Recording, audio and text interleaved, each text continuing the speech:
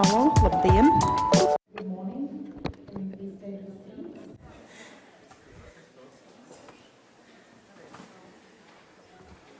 I will be speaking in Latvian, so please, if you do not know Latvian, please get your headphones and put them on if you want to know what's going on. So I need the translation. Yes.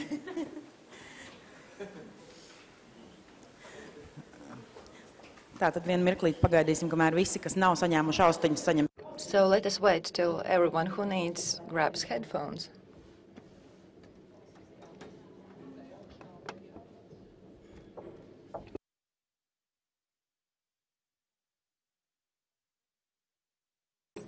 Some technical details at first. The conference will have two working languages, Latvian and English.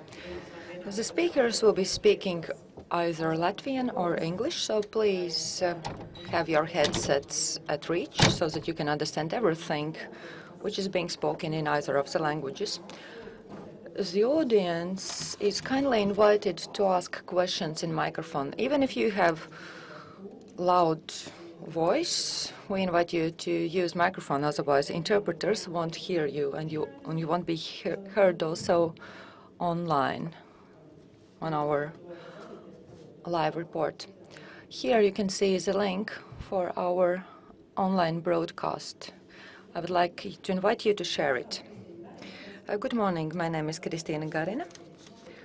I'm the head of the board of LGBT and their friend association Mozaīka. You're invited to the conference. Where are we heading? The future is in our hands the next 10 years in the protection of LGBT rights. The conference is organized with help of Rosa Luxemburg Foundation and the Council of Europe. Here we also have representatives from the Rosa Luxemburg Foundation. They will greet you in the conference briefly. This conference is part of the 10th anniversary events of our association. The reason for organizing this conference is that during the 10 years of our activity, we have had several conferences where we looked back at what has happened, what are the developments, what is the state of play. We were less speaking about what to do in the future and what to expect. Therefore, today our aim is to focus on the next 10 years, our directions of activities, what we want to do, and what we can do, what we want to change, and what instruments do we have. We have invited several colleagues from other countries to share their experiences. Hopefully, this experience sharing will be useful for setting our aims for the upcoming 10 years. In Latvian context, we would like to speak about our aims in general and about Latvia's responsibilities, duties, and opportunities in the LGBT area. Hopefully today we will reach at least some of the answers and solutions to the question, what are our rights, what are our duties, and what to expect in the upcoming 10 years. Now I would like to give the floor to my colleague from the Council of Europe, Yuri de Boer. Thank you, Kristīne, and good morning, everyone. I will be speaking in English, so the people who are not using the headphones now might need people switch headphones. I'm very happy to see so many people here on this chilly and a little bit sunny and early hour here in Riga. My name is Yuri de Boer. I work for the Council of Europe, which is based in Strasbourg. And as you may or may not know, Council of Europe is by many considered one of the leading European human rights institutions made up of 47 member states, all states who are party to the Convention on European Convention on Human Rights. We are considered the organization that safeguards human rights, democracy, and the rule of law. I work for a part of the Council of Europe that provides member states with assistance on human rights issues of LGBTI people, or as we have phrased it, to combat discrimination on grounds of sexual orientation and gender identity. And I'm very happy to be sitting here today celebrating, most importantly, 10 years of Mozaīka, which I think is a fantastic achievement and a moment to look at what has changed in Latvia, what has changed in the region, what has not changed. And I look forward to learn today, to exchange ideas with you, understand better what is going on, talk about what should change, what has to go different, and what speed that need to go. And towards the end of the day come to some conclusions, I hope. I think we want to have some conclusions by the end of the day, don't we? Yes, we do. Yes. I'm not going to speak a lot now because I'll speaking probably a little bit more later today. I really invite everyone to have an open discussion. I think that is very important, and I think the key thing is happy birthday. Thank you. And I think I need to pass the floor on to the lady on my left, Joanna Gwiazdecka. Close? Yeah, Yeah, yeah, okay. you are right. Of the Rosa Luxemburg Foundation, who is also a co-organizer of this event. Thank you very much. At first, I would like to address to our friends from Mozaīka my best wishes for the 10th anniversary meeting. Dear Kristīne, dear friends, I wish you a lot of successes in your future work in Latvia and in the European Union. For the 10 years, the situation of LGBT people in Central Eastern Europe has been constantly changing. The societies in the Central Eastern European countries seems to be more open. Some of those countries have adopted new legal regulation against discrimination. The discussion about the same-sex partnership has begun to be more apparent. Stereotypes against the LGBTI people don't have such a visible effect in everyday life. All these positive changes couldn't have happened without the engagement of the LGBTI people who have decided, in many cases with the difficult consequences, to come out and fight for their rights. We really appreciate this noble step. The changes created by the LGBTI people are part of the significant changes in the Central Eastern Europe for human rights and for greater democracy in the stand against any form of discrimination. It's a great pleasure to be here with you today. Thank you. Paldies. Un mēs esam... Thank you. We have also received a video greeting from the Human Rights Commissioner Nils Muižnieks from the Council of Europe. We will have a look at it. Labdien visiem! Ladies and gentlemen, I would like to greet Mozaīka on the 10th anniversary. Human rights are universal. They also apply to lesbians, gays, bisexuals and trans persons. However, discrimination and violence against LGBT is widespread in Europe. Not only individuals but also prides and NGOs have suffered from violent attacks. I would like to greet Riga for the successful organization of EUROPRIDE last year. I hope that will mark a progress towards non-discrimination and fight against hate crimes in Latvia. Despite of violence and discrimination, we can also see progress in Europe. Several countries have now adopted legislation regarding same-gender partnership. Good examples are Denmark, Ireland, and Malta. I would like to invite other countries to follow this example and to adopt fast, transparent, and available instruments for non-discrimination.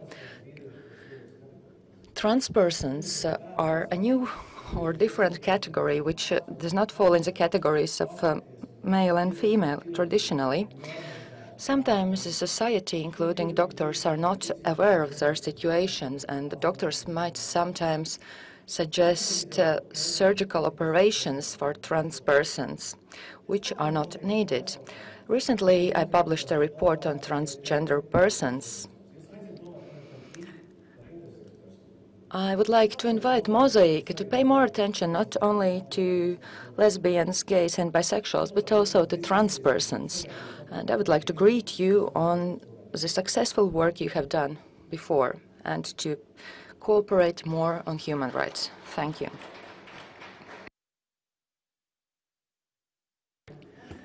I would like to thank Mr.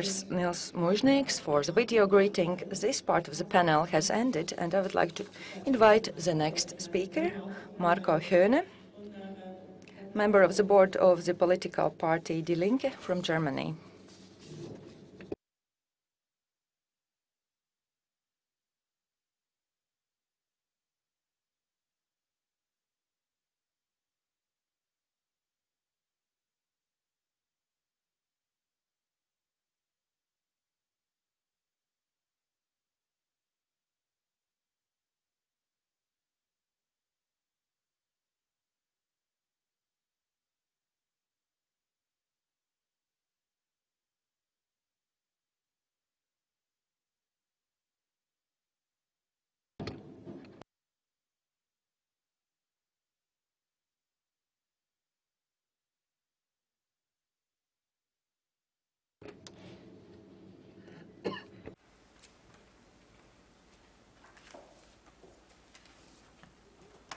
So, good morning, ladies and gentlemen.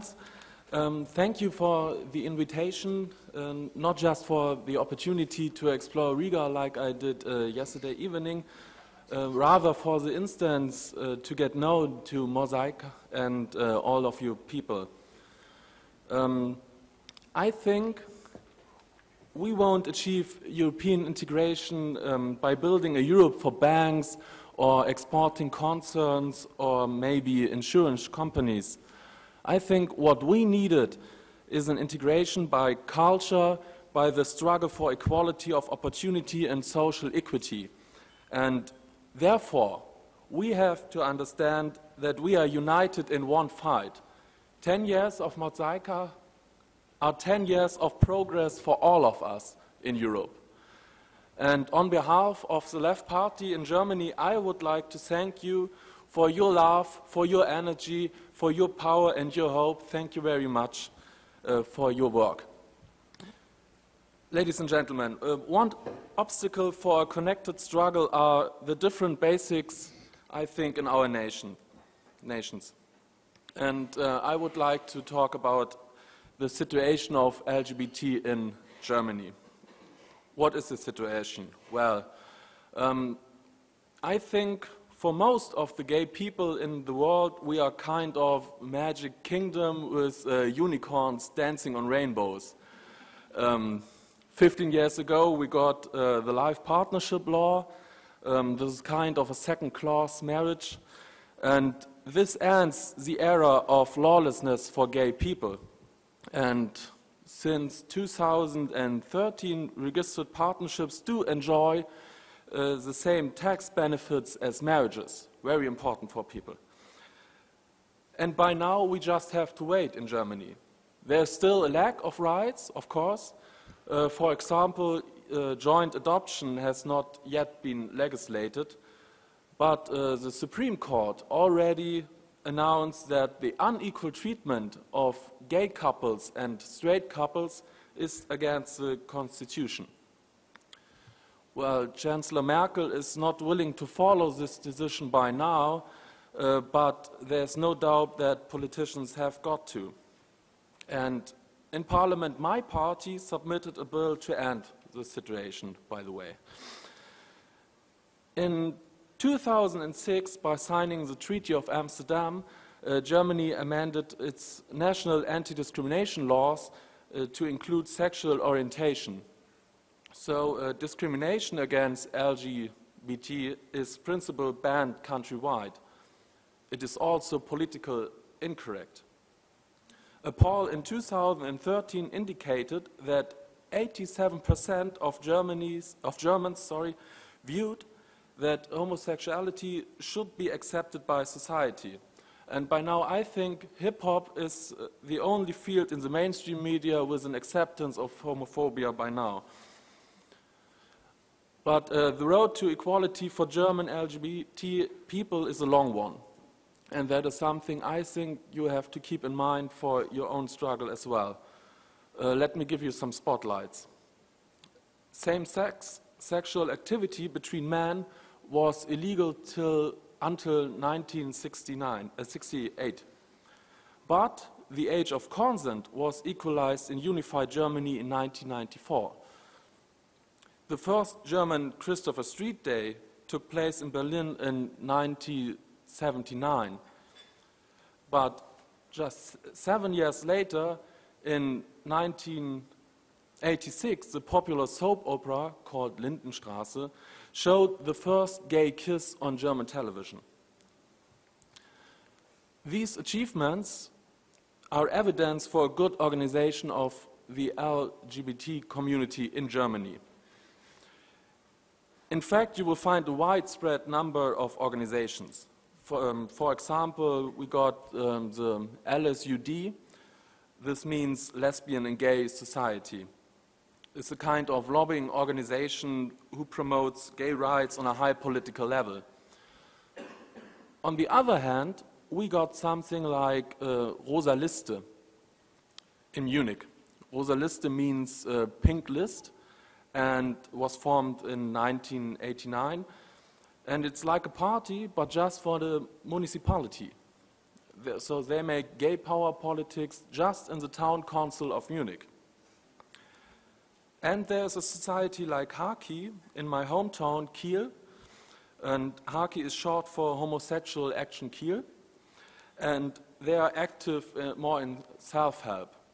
So there are different groups of transgender or gay students or whatever who can have a home there to discuss their issues and provide support in questions of coming out and so on.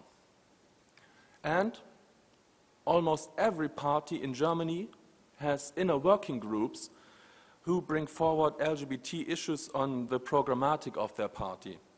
Even the Christian Democratic Union, the party of Angela Merkel, has got such a working group. And as I heard also in Latvia, we had a few openly gay politicians like Klaus Wowereit. He was the mayor of Berlin for 13 years. So you can see the LGBT movement in Germany is very plural, but active on all levels. It has strong advocates in the parliament, and the Supreme Court is on its side. But in fact, in the reality of life, there are no dancing unicorns by now.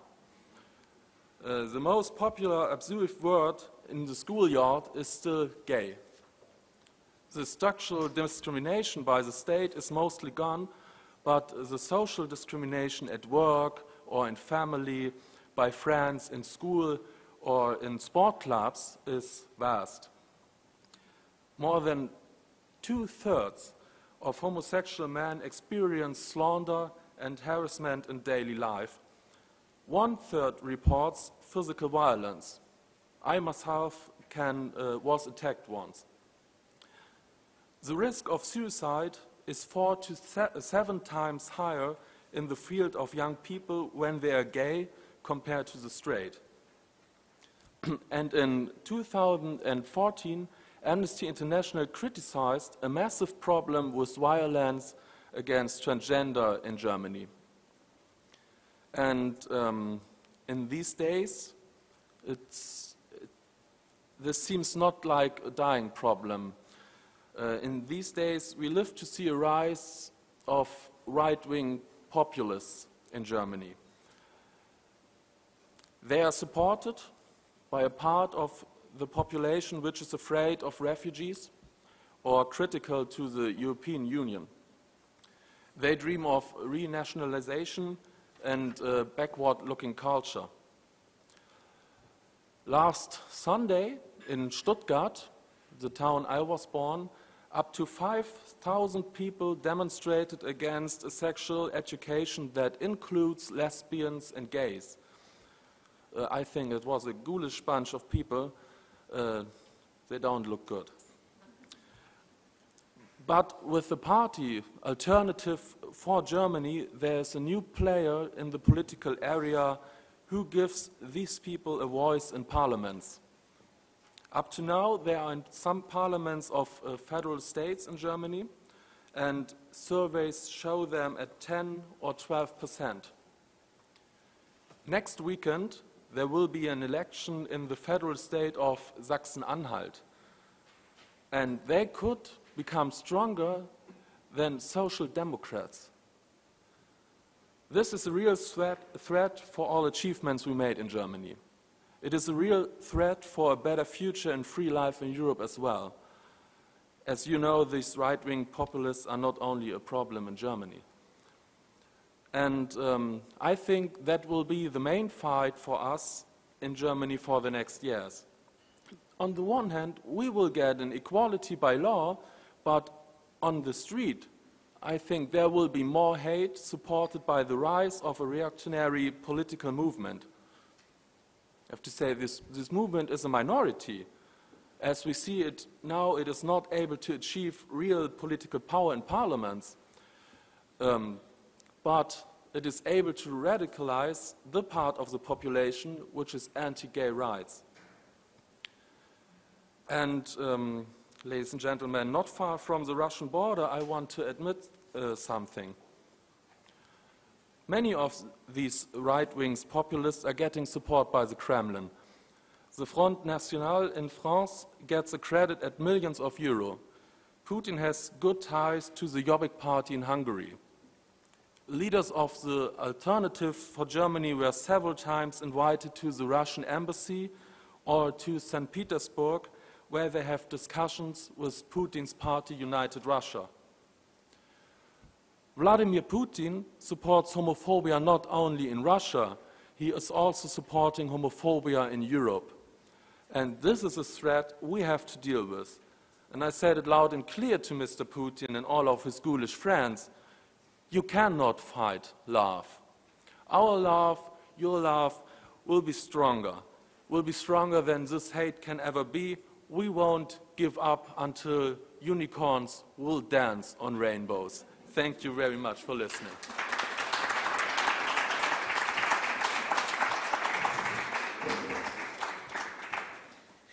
Thank you very much. Now I would like to invite Greg Czarnecki from Open Society Foundation to give us a little overview of what's going on in Europe right now.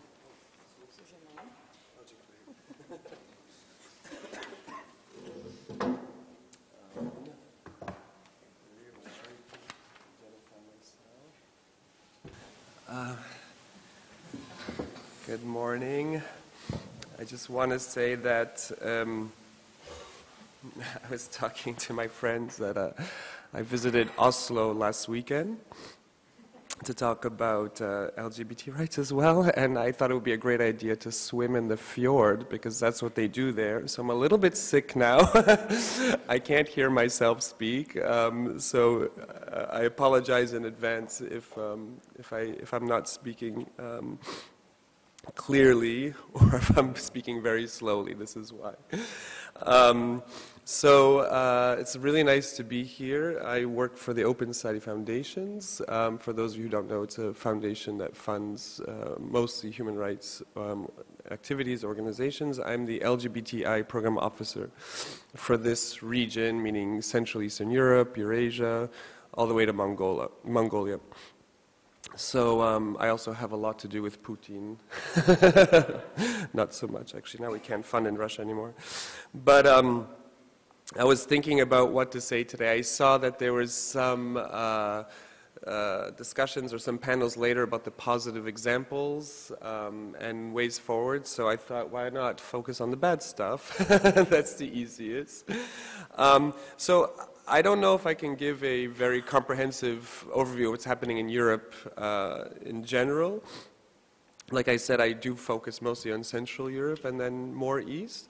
But I did think that maybe an interesting thing would be to look at the backlash that's been coming to us in the region, but not only Central Eastern Europe. It's also coming in Western Europe, where a lot of people thought the job was done. because I fund LGBTI organizations in this region, I do notice that a lot of the activists are kind of taken by surprise by what's happening. I think a lot of us thought that some things, there was a general, and is, I think, a general arc of progress. And then when we get kind of hit by some of the things that are happening now, we're a little bit taken by surprise. Just to give you some personal information, I'm Polish American, so I grew up in the United States, but I was living in Poland for about 12 years, working for the campaign against homophobia, which is a national LGBT organization in Poland. One of our first campaigns in 2003 was called Let Them See Us, and some of you might know it. So it was a public awareness campaign, and I think, again, this is Joanna from the Rosa Luxemburg Foundation rightly, I think, said that the visibility that we have as a community is really a huge step. I mean, it's maybe one of the first most important steps that have really sent the LGBTI movement forward in this region. And I was lucky to be there when this happened. It was a huge splash all over the media. People lost their jobs because of this, because they showed this exhibit in museums. There was a lot of talk, and basically this kind of was probably the biggest event that put LGBTI issues in the public discourse in Poland. And I think, again, you know, I'm not saying anything extremely smart here by saying with more visibility there's more chance for backlash. But first, I think this visibility did allow us in Poland to go really far forward with visibility with, excuse me, that's not me, I swear to God. Oh yeah, maybe, yeah, the lights could be dimmer if you want to see the yeah, thanks. It's more intimate this way. So these, after a lot of our visibility campaigns, things really went forward in Poland. We elected one openly gay, one openly trans members of parliament a couple years ago. And I think anyone who lives in Latvia or in the region knows that the situation went quickly backwards in Poland. So this is, again, I think, an example, Poland as an example of where we thought we were going forward so fast, and we were going forward, and we are going forward, I think, fast in many ways. But this backlash kind of, again, kind of took us, I think, a little bit them by surprise. So I'm going to be looking at the neoconservative ideology that's fueling this. You can call this kind of this phenomenon a couple different things. I guess all the titles or labels have some problems. So some people call it the religious right that's doing this. Some people call it the right-wing religious attack. I think neoconservative might be most appropriate. But this kind of ideology or this movement that's coming around Europe comes in many forms, and it's obviously part of a larger movement. But the aim, what we see, is to manipulate religious discourse and use the public space. I'm going to focus today, I got to time myself so I don't keep you guys too long, but I'm going to focus today mostly on the Catholic Church and what it's doing around the region. I think that's one of the strongest players in this.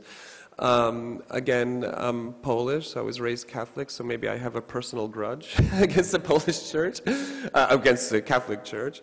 But naturally, there are others that kind of can do similar work. So the Orthodox Church in the Western Balkans, in Russia, and other neoconservative elements are out there, but I think the Catholic Church does some really, I think they excel in this kind of new attack. So I think it's worth looking at. And what we've observed is that this ideology focuses on three areas. One is life, and so when their work here is mostly, I think, focused on abortion and reproductive rights, so taking back reproductive rights. This, I think, is also interesting because in a lot of countries in this region, especially former Soviet Union, abortion was never really debated, or it was there. There were rights to the right to abortion, to pro-choice. Poland, of course, is a different case. But I think a lot of reproductive rights organizations and women's rights organizations in this region are also a little bit surprised that this might be an area that they're going to have to fight for. So I think a lot of women's rights organizations and activists in the region kind of never had to work with fighting to defend the right to choice, to abortion. So that's going to be one area. Family, of course, is what we're probably talking about most, which is same-sex partnership or defining how we define a family in vitro as well. And religious freedom, so this is also where they're defining, you know, kind of trying to stop the progress. This is like foster care, so I think we've heard cases, some of you might have heard cases in the UK where they're trying to stop kids being adopted or taken into foster care by same-sex couples. It's also conscientious objection, which is also usually tied to choice to reproductive rights, so that the doctors don't have to perform abortions if they don't want to. And that religious freedom, of course, is kind of twisted because they're painting themselves as the victims, right? That the Christians are not able to live under this kind of dictatorship of PC or the progressives. So these are the three areas that they're really working on. Now the strategies that we see happening, which is quite frightening as well, they're using new tools which I don't think that they had been so much before.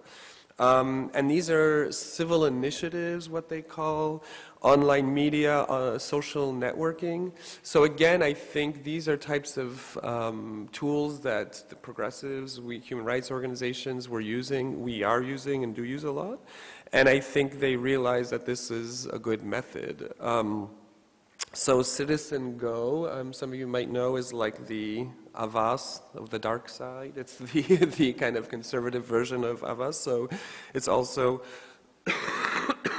excuse me, meant to gain lots of signatures and petitions. And don't even ask me how to pronounce that second one. It looks like hate something, but I know it's in French.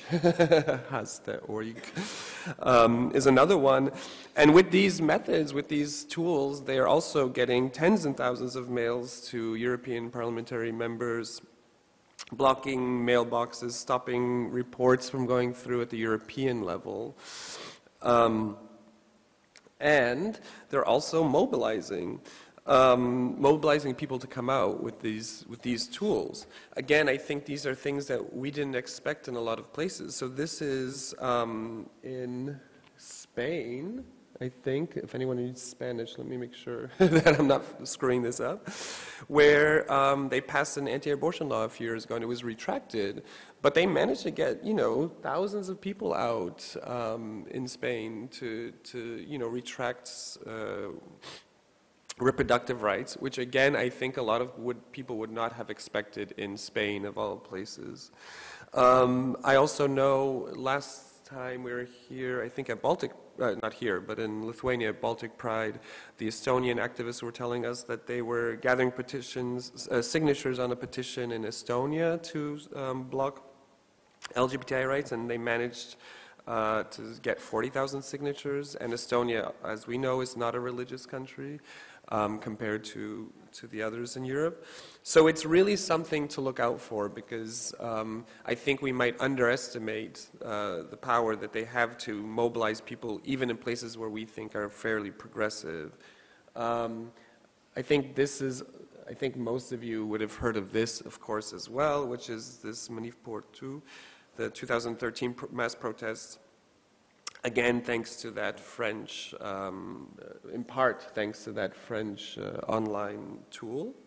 And these protests, which of course which is for the traditional family or family values, they managed to have protests or demonstrations in Rome, Warsaw, Madrid, Brussels, Budapest in 2014.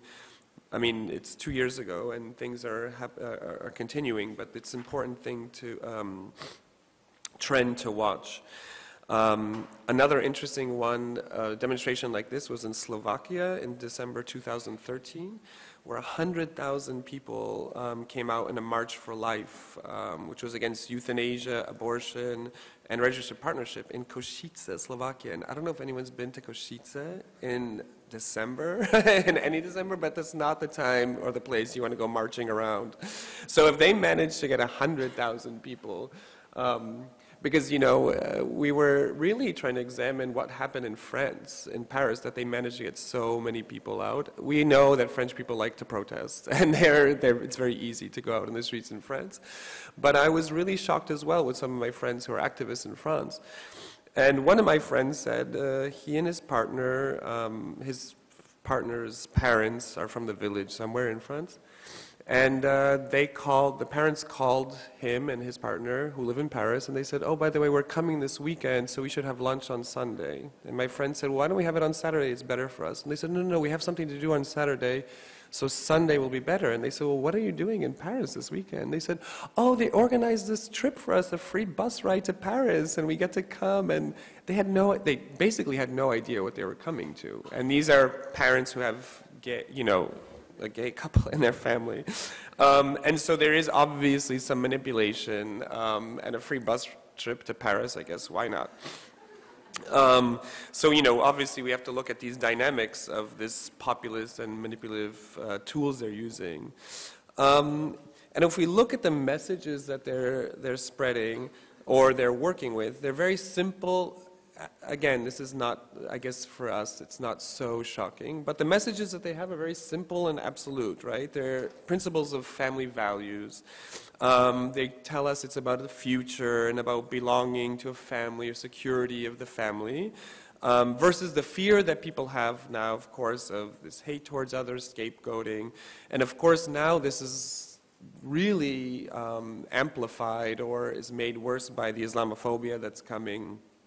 And this fear of kind of losing the Christian characteristics of Europe. So I think the refugee issue that's all over Europe now is feeding into this a little bit. Again, this is also a bit twisted because some of you might have heard a few weeks ago or last week, Viktor Orban, who is no friend of any of ours, I hope, here, but he made a statement saying something, we have to stop this influx of refugees from Muslim countries because they're going to increase sexism, Islamophobia, sexism, anti-Semitism, and homophobia in Europe. So he's helping us now to stop these homophobic Muslims coming in. So it is a bit twisted the way things are coming out, but usually I think the Islamophobia is playing into their hands and saying that family values are threatened in Europe. Recently, I think the Catholic Church's best weapon has been gender ideology. And I don't know, because Latvia is not really a Catholic country, but for the Latvians here, is this term used here as well? It is, okay. So it's not only the Catholic Church. But, of course, gender ideology, quote unquote, I should put quotes around gender ideology, is what the Catholic Church is saying is this attack on the natural, heterosexual, cisgender, but they probably wouldn't use that term, family. It's a pseudo-scientific term. I don't think there really is anything to back it up, but it says that gender ideology, which is what we're using, negates the binary and complementary characteristics of sex and gender. And it's perfect for them because it can encompass both the LGBTI activists and agenda and feminists or women's rights as well at the same time. Another thing that, you know, it's interesting is for most of our countries, the good thing is that gender in itself is perfect because it's a foreign word. So most places, I don't know, again here in Latvia, but in Polish it's gender, or I don't know, it's usually there's no word to translate it into the local language.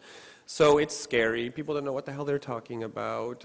For a normal person on the street, they don't know what it means at all, and so it's easy to make it very frightening for them if you use it that way. Although we have to be, yeah, so that's something that we need to see, is that it's very easy to use that term in a manipulative way. And this is an example of that. And I don't know, for any of the Polish people in here, I didn't remember where I saw this. Obviously, it could be just an internet meme.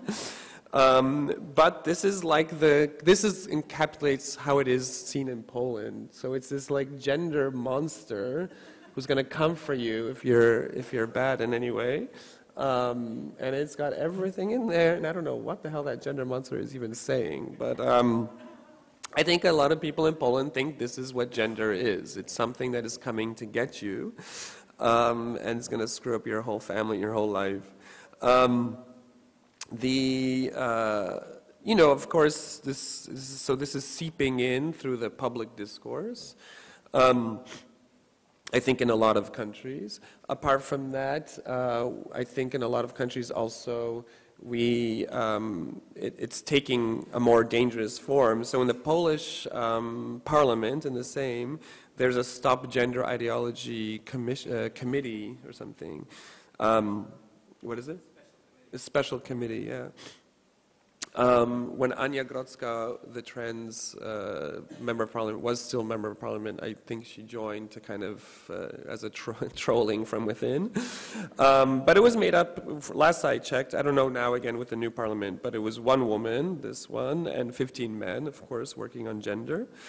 And again, it's so easy for them to make ridiculous arguments using gender that people will buy. And so this member of parliament, I don't know if you guys also had a debate about the Istanbul Convention against all forms of violence. Like, the title is really long. Again, it was another really, the way that they twisted how not to implement this convention, which is about violence against women. I mean, it should be all things considered, it should be a pretty easy thing to agree on as a society, that we shouldn't be violent against women. And the debate in Poland included this woman who said, when they were debating if we should ratify or accept this convention, she said, if a gay who is in a relationship with another man comes and says he's been beaten up and he is the woman of the relationship, will he be considered a victim according to this convention? So that's the level of the debate. This was, again, a couple of years ago, but still, it's amazing how they've managed to twist a lot of these things. The interesting thing also in some of these debates, or some of the things that are happening, is that they're becoming much more well, I don't know if much more, but they're changing their PR strategy, this neoconservative attack. So Slovenia is an interesting also case. I think probably most of you have heard all these referendums I've had about same-sex marriage, partnership unions in the last couple of years. It's also an interesting case because it is mostly, I think, majority Catholic, but not very religious. So again, this is not, it shouldn't always be the most, the easiest place to use Catholic or religious rhetoric. And what we found, according to a friend of mine, Roman Kuhar, who is an academic and was studying this, was that in the debates they had about same-sex partnership in 2009, on the family code, so they were talking about changing or amending the family code, which could include same-sex partnership or concept of family wider than just man and a woman. It was very much. I'm sorry, this was 2003. I'm sorry, that was 2003, so even earlier. Very much focused on religious argumentation. So then it was, in 2003, it was very much the Roman Catholic Church was using rhetoric in the media about God and the Bible, about how God didn't create homosexuals, and about abomination, and very much this kind of very rough kind of religious talk, which probably resonated with some people. Now, then in 2009, when they had another debate about this, it switched, and it was much more about scientific kind of argumentations, and their PR strategy was much more kind of modern and slick, and it didn't seem like it was even that connected to the Catholic Church. So this is a site, a website, which is they call themselves a citizens group. Again, this is another tool that they're using, is to say that all these new organizations all around Europe are popping up by citizens who just, feel the need to defend family. And they're really stepping back. The Catholic Church is stepping back from the forefront to make it look like it's really from the bottom up. And this website is one of those types of organizations, and it's actually hosted on the Roman Catholic Church's server. So they won't mention it anywhere. Of course, I don't read Slovene, but it does not mention that it's funded by the Catholic Church. But it definitely is. And then websites like this have lots of studies and scientific studies that say, there's a higher chance, 100% higher chance of same-sex violence in same-sex partners, in partner violence, or a lot of these bullshit arguments. A lot of these arguments which are obviously not scientifically backed up, and are debunked or not taken seriously in the U.S., but can be used here again in their populist agenda. So a lot of these organizations that disguise themselves as citizens organizations or foundations or businesses and charities are not claiming to be Catholic, and they're in the name of everybody, or they're the moral majority, but are really funded by the Catholic Church. And the last example I'll use will be the Croatian example, next door to Slovenia, which is also an interesting one, because they had a referendum in 2013, again, I think a lot of you would have heard of this, about marriage and defining it as between a man and a woman. Again, I think Croatia is an interesting case because it is Catholic, and I know during the war, with all the war in the Balkans, they use their religion also as an identifying marker. But on the ground, I think it wasn't that conservative or Catholic compared to some other countries in Europe. But it was the newest member of the European Union, and I think we think that the Catholic Church was using it as a testing ground, that they need to stop this progress that's been happening in Europe legally on LGBTI rights, and Croatia was going to be a place that they were going to show that this has got to stop, and that they were going to show that they could stop it. So this campaign came out to stop, to define marriage as between a man and a woman. And it wasn't clear where the money was coming from for this campaign. So activists from LGBTI organizations were trying to find out, and they couldn't really find where the money was coming from. But it was obvious that the Catholic element was there in the logos, of course, and what do you call it in English? Haswa, like the slogans that are being used.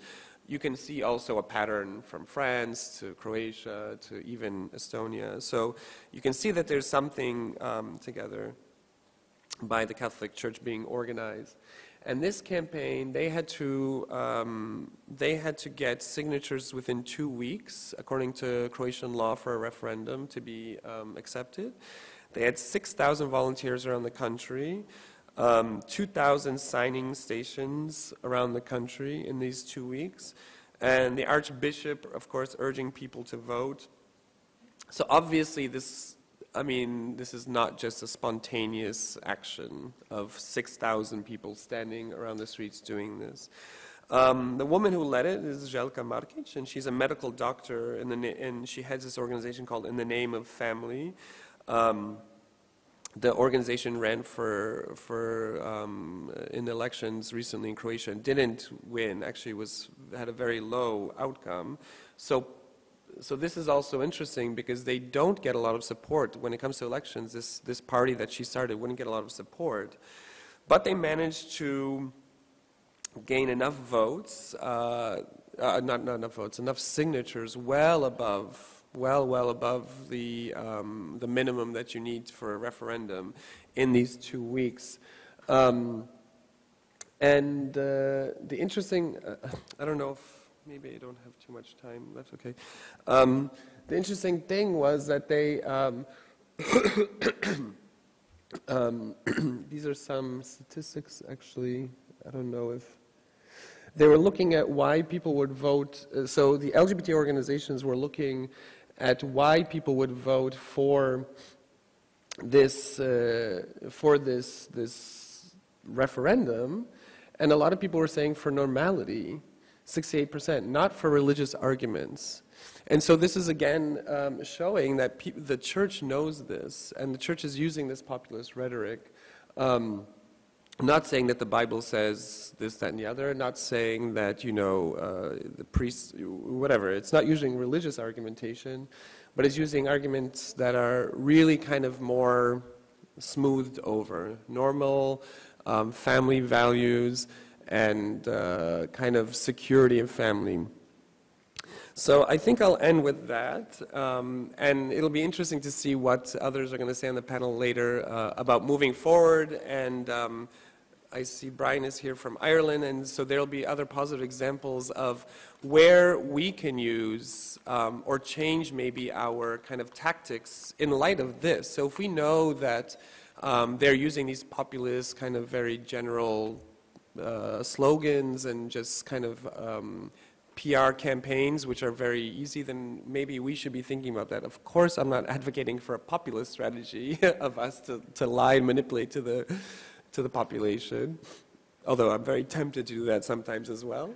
But I'd like to see how that, what we're thinking about the movement going forward. Thank you.